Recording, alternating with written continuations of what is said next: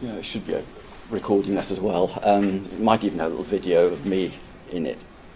So I want to introduce you to the BSc Information Technology, and also we haven't got any today, but also for the Analytics Joint Honours program, where students will do 3 modules, 3 modules a year from the BSc IT, and 3 modules a year from some other program, could be maths or finance or accounting or business, and we get 1 or 2 of those each year. So it covers both sides. Now, one of the things that Chris mentioned a little bit is we're thinking more and more about employability. So what I've been doing, and we're now beginning to roll out across the computing department, is not just assessing the academic ability of students, because all that does is show, are you very clever, and if you're very clever, then you can probably go and do a PhD eventually, and then become an academic and so on and do research.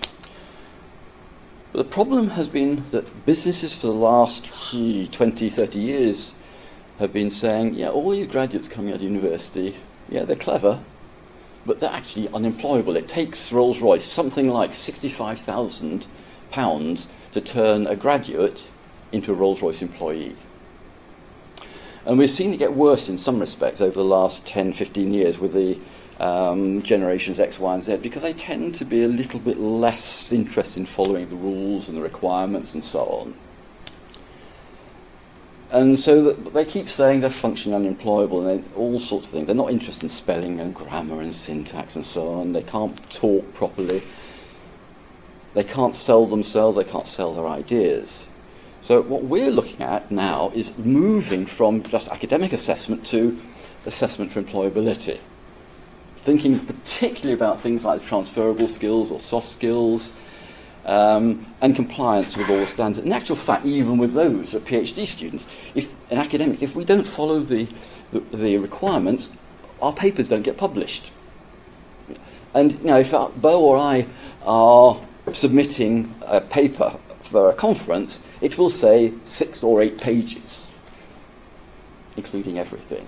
And so we try and slip one with that 3 lines extra. And back comes a nice little email saying, oh, it's a brilliant paper, but would you like to pay $100 per page over the 6-page limit? And our bosses here are not going to fund that extra $100 a page. Fix it. So even they actually, the academic side, have to follow the rules. So what we're doing, and as Chris was saying, you know, we're looking at solving problems. So what we're actually going to be, or have been doing now more and more, is we're not going down the classic route. Here's a textbook, go learn all the answers. Because if I teach you an answer, you stop thinking, because you know the answer for the rest of the time. Trouble is, the answer is only there at a very particular point in time, in a particular context. And in our field of computing, there have been essentially no new questions in the last 50 years. Questions have stayed the same. The answers vary everywhere over time and between different companies. So we're teaching people to actually learn the questions and how to find the question, and then, yeah, how to solve them, but in the context. You see, so what we're then thinking about is going back to that employability of technology and so on. And this came out of a piece of work by a company called SAS 5, 6 years ago. Universities typically are quite good at the technical skills, but typically they have in the past been awfully bad at these transferable skills, the soft skills, the things like curiosity. I mean, it's fascinating. We get the students walking backwards and forwards between this building and a quarter of a mile up the road to the other place, just along the road, along this lovely little stream. And a number of students who don't even notice that there's a stream there which changes from week to week, month to month, and so on. They have no curiosity. Those little 2-year-olds who keep asking why. The school system across most of the world is very good at getting rid of that curiosity. And then we have to put it back into them. So curiosity is incredibly important. problem identification and solving. We've added the problem identification because you guys are going to go out there and you're going to be solving problems. You aren't going to be always given a problem to solve. You may have to go look for it. Creativity. If we go down the lines of here's the textbook, you stay locked in that little tiny closed world of the topic. But what we're trying to do is to get them to think outside the box, sadly is a horrible phrase, but we're trying to get them to think outside their own area and pick up stuff from over there or over there, bring it together and come up with something new. And we're beginning to see quite a lot of this beginning to develop. So by the time the students who go through the BSc, they're getting really quite good at that, or many of them get very good at that. Yeah, we need to work together. We don't necessarily assess the working together. We do team projects, but most of that assessment is again on their own individual capability. Because let's face it, when you're at Rolls-Royce, your annual review, it's about you. It's not about the team's achievements. That is part of the team leader's assessment. And so we're trying to keep away as much as possible from joint team assessments. But we get you to work together, and you'll be doing that in your second semester. Got to communicate. It's really important to be able to communicate effectively and persuasively. And this is an interesting phrase, that storytelling phrase. Almost immediately after this little report came out in October 2014, I began to notice that the phrase storytelling cropped up everywhere. And so we're trying to get students to actually be able to tell a story effectively, because humans like stories. That's what connects, not the facts and the facts and the facts necessarily, but putting it all together. And I think that's why there's that fantastic difference in Britain between, say, Michael Gove, who is incredibly logical, and Boris Johnson, who is completely illogical, but he tells a story very, very persuasively. And we're trying to get a mix of that. Have the logic, but also that storytelling capability. And I love that statement by Albert Einstein. I'm intensely curious, passionately curious. That's what we're trying to develop. Because education isn't about filling buckets, but it's about lighting those fires, getting that curiosity to find out how the world works. What's really going on? And so, like Philip Pullman said long ago, I want you to research and read like a butterfly, dotting around, but write like a bee. Now, we can do all that, it doesn't matter how you do the researching, but we need you to end up with a nice, linear, compelling narrative. And so, if you do a bit of read a bit, write a bit, it's a shambles. You don't even know where you're getting to until you happen to get somewhere. But you need to be finding the information and then planning it down, that golden arrow, because you already know the conclusion before you start writing. And that's one of the things we're doing in the very first semester. I teach the Introduction to Computer Science across the whole of the program, the computing program, and get them to write a really interesting 3-page article by week 6. And most of them are surprised. Most of the students are completely surprised by what they achieve, because they suddenly learn how to do it. Now, thinking about that compliance and assessment for employability, what I've been doing, and we're now beginning to roll out across the rest of the computing department, is that in the past, you have the blue line of, here is just your academic score. What we're now doing, and I've been doing this now for 5 years roughly, is saying 20% of the grade actually is reserved for perfect compliance with all the presentation, syntax, grammar, spelling, citing and referencing, sorting your bibliography, and so on and so forth. Because what it does, it actually achieves what businesses are telling us. Because here is the borderline first-class honours on 70%, so you've got a first. But I can't be bothered to follow and comply. Suddenly, you're a 2-2. And that's putting you outside the sort of interest level area for recruitment, typically. Yeah, at that level, it doesn't add a huge amount. It adds about 5%. to the 70%. At 80, so 85, it gets you to 88%. So it's a very small increment there. But at the bottom end, if we take, say, the borderline pass, 40%, basic third, that 20% for compliance takes you into the 2-2.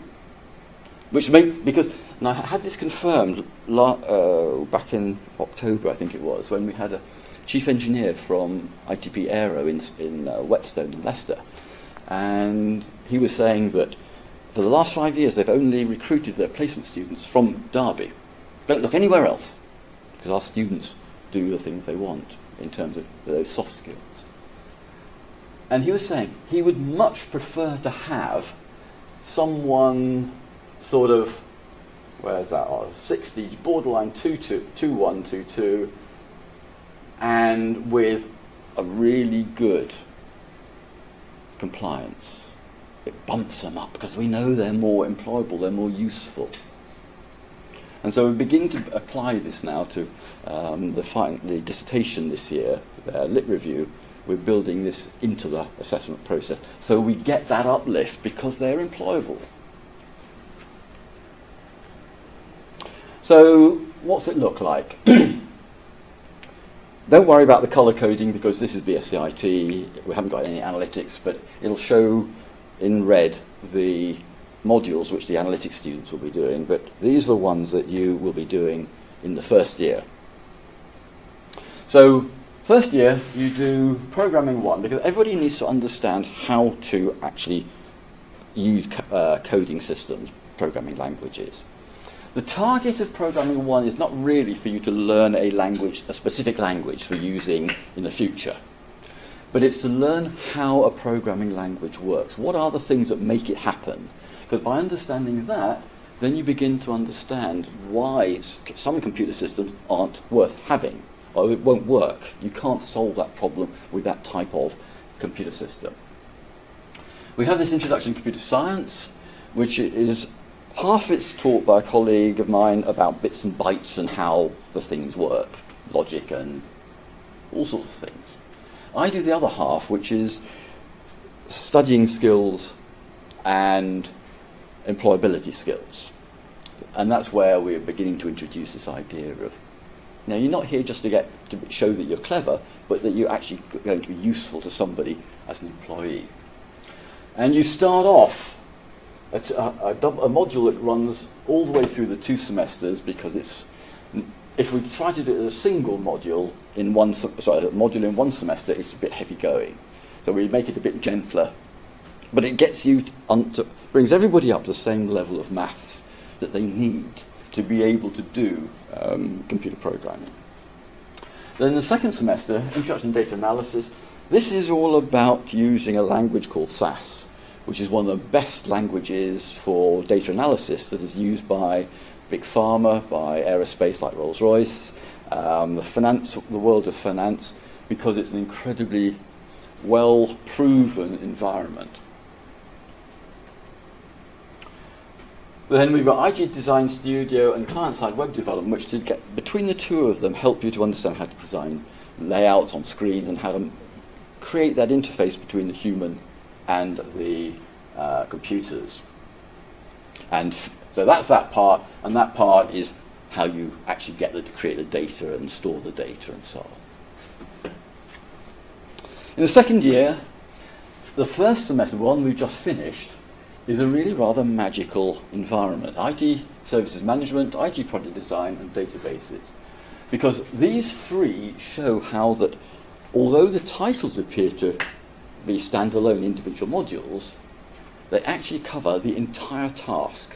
From the beginning of, I need to have a new something, through, so that's the very top level. So senior management will be typically looking at that sort of thing. Then this goes down to the designers, the systems analysts, and the systems architects. And this bit then is the kind of bit right at the bottom where the data lives. And so it's essentially the complete cycle of how the whole of computing or IT actually works. And then we do, in the second semester, a team project. which is, again, is a module which runs across the entire scheme of computer science and computing. And we build teams, or get teams of 3, 4, 5 to form themselves, and they choose a real-world problem. And at the end of it, they have a 5-day period when they have to actually deliver on it. And they will have daily supervisions to replicate the 9-to-5 job that they would otherwise have if they're outside. And that goes quite well. We also do data management business intelligence, which is the sort of thing that Chris was mentioning earlier on. And that again takes your SAS and analytics skills to the next level, and could include also other languages like R or Watson Analytics. And then at the moment we have this a business option, so you'll have a choice between these 3 modules run by the business school. We don't always run all 3, so your choices may be slightly constrained. But this gives you some connection to business to give you some insights as to what they might be wanting to have solved in there. Because marketing has been one of the greatest users of business analytics. Then, placement year. It's technically optional, and yes, you get a diploma in professional practice, but we really, really want you to start thinking, our students think much more about actually going on that placement year. It's really, really important. And because it almost always leads to job offers. If I think about our past BSc IT students who've gone on their placement year, almost every one of them has gone back to that company a year later. So it solves that problem, that chicken and egg problem. I want a job, but I haven't got experience. I've got the experience now, so I can get a job. And then the final year, this is when it gets real fun for you. There's an independent studies project that you have to choose. You then find a supervisor from your academics who've been teaching you that you like their project or you like them. And you'll get a series of supervisions, half-hour supervisions during the first semester. And then you get some more supervisions during the second semester as well. In total, you get about 6 hours of concentrated time on each of you. And you can choose a project that's your own, or you can choose from a list that we provide of the things which are interesting and are part of our research program. And then in the first semester, you do 2 modules, Sustainable Information and Corporate Governance, which is all about what should we be doing within business, within industry, within organizations to make sure that we're actually running our business legally, ethically, morally, and also thinking about the long-term viability of our organization. And then we take from the corporate position through to the information governance side, where we're beginning to look at what should we be doing with our data, how should we be protecting it, what are the consequences of things like the European General Data Protection Regulations, which we've all heard about by now, or the Data Protection Act 2018. And so we're looking at all of those sort of things. And in there, this module I teach, the assignment will be related to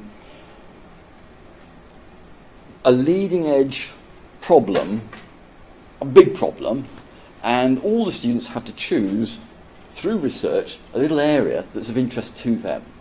And in fact, we started that back in ITSM, in IT Services Management, and in Intro to Computer Science, where, again, each of those assignments are set as huge areas that they must find an interesting thing that really associates with them, that they are connected to. Because if they have chosen that problem, they will solve that problem. If it's my problem, they won't to the same extent. I had one yesterday. I was looking at a second-year student who was very, very interesting. Came in and said, "Oh, Richard, I'm terribly worried. I really got very confused and very lost, and I don't think it's very good." I read it through, and it was magical. It was the best second-year assignment I've read from that module for, I don't know, 5 years. She had chosen to look at the problem. Is it to create or introduce a new service that's of benefit to somebody? And it's posed as that. And she had looked at a book that came out in February last year called The Invisible Women. Data, it's to do with data being collected for the average male, 80-kilo male, which doesn't work for most people. And in there's a little story about how a city in Sweden were looking at their city council portfolio of things, and someone jokingly, and for gender bias, and someone jokingly, well, at least with snow clearers we haven't got a problem, have we? And they thought, oh, maybe not. So they had a look at it and discovered that the way that everybody does snow clearing, it's the main roads, because it helps get people into work and back again, which is great for the average male, because the average male goes straight to work and comes straight home. But even the women with full-time jobs don't go straight to work. They go via school, bit of shopping, or something. And they thought, okay, right, let's swap. So we'll do it differently. We will do the snow clearing for the sort of urban stuff rather than the main roads and the pavements. And they discovered that it didn't cost any more to do it that way round. The lorries, the buses, the cars could get through 3-4 inches of snow perfectly happily on these main roads. But people with pushchairs, buggies, wheelchairs, bikes have problems on 1/2 inch of snow. And they discovered that they actually saved 2, 3, 4 times the snow clearing budget in the health bills. Broken ankles, hip bones and so on. And so this lass was reading that and thought, hey, this is something really great. What I can do, I can build a little app, or I can specify a service relating to that little app, some snow depth sensors, readings onto a map, the city clearance, snow clearance people can see that, and the users, the people, the citizens can see where it's safe for them to go and walk and so on. Solving a real problem. And we're doing this through there, and here, all of those. And I teach that and that and that module, and a colleague teaches that at the moment. And so that's corporate governance. Advanced analytics is taking your analysis of data skills further with new languages like R and Python. A lot of students now picking up Python, which is the most demanded analytics language for AI and analytics there is across the world. It's a very, very clever language, very good one. 2 modules here which are taught together, but the assessment is a slightly different twist on the question. The basic question is the same, but they're answering different aspects of the problem in those 2 assignments. So we're looking at different aspects of, again, what is it that organizations should be thinking about as they try and solve problems, or with big data. Typically I keep it as, or in the big data, the analytics, the AI side. And then emerging IT product development is looking at the types of technologies that are coming at us, whether it's electric vehicles or autonomous vehicles. It could be various sorts of AI, machine learning. There's a curve called the Gartner Hype Curve, which shows technologies which are just starting up, that everybody's saying are becoming fantastic, and then there's the other side of the curve is that it goes down.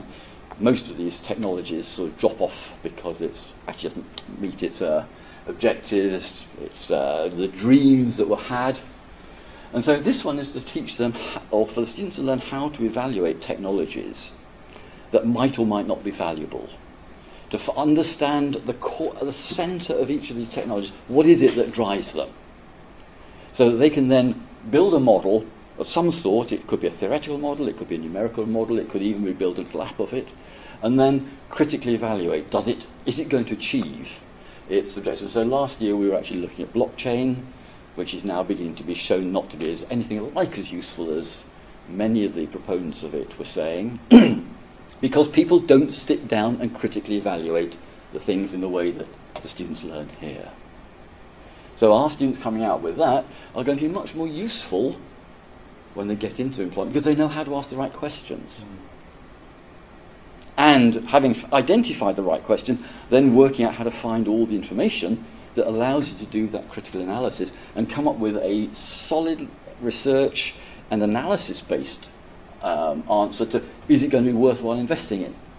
You know, we see so much about electric vehicles at the moment, but there's so many questions about the infrastructure, where we get the electricity from, where we get the cobalt from, where we get the lithium from, and it's going to be interesting. And so some of the students have found that, or they've looked at modelling the use of drones for security to replace fixed CCTV cameras, which is another area that everybody is jumping on and saying, oh, drones are going to be fantastic. But when you actually start modelling it, it becomes, well, you've got lots of interesting questions, and it might actually be cheaper just to put lots more cameras around like we've got here than trying to fly drones around and change their batteries and whatever else. And so we get them to look at all sorts of interesting things which are interesting to them. Every one of you, and you will find, if you come here, all the way through, lots of interesting things that you're interested in, not me per se. You will probably find something that I didn't know about. And I will learn from you. And because I go to these conferences and talk about these governance issues, questions for getting your technology right, often I'm using ideas that come from people like you. And your names are up there as the contributors. Part of using your research to feed my research, to just my output, which tends not to be technical publications, but much more conference stuff. So that's how we're really going about it. So what our focus is really on is you ultimately as an excellent future employee. Yeah, we'll expect you to learn those technical skills. We don't teach them on this program.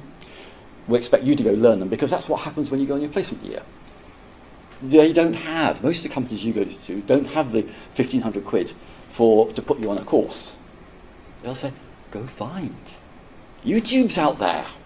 The manuals are out there. Go find and learn. And so you're learning how to learn as well.